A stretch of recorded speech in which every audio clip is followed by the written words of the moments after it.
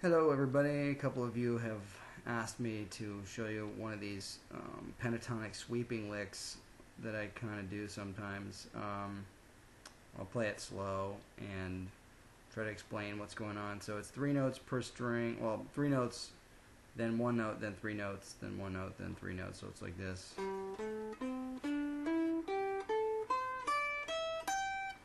So 3 notes, 1, 3 notes, 1, 3 notes, and I'm picking it as down, up, down, down, down, up, down, down, down, up, down, down, up, down, down, down, up, down, down, down, up, down.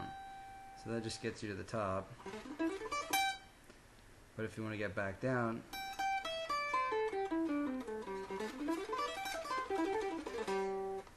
so you can turn it around by doubling that note at the top.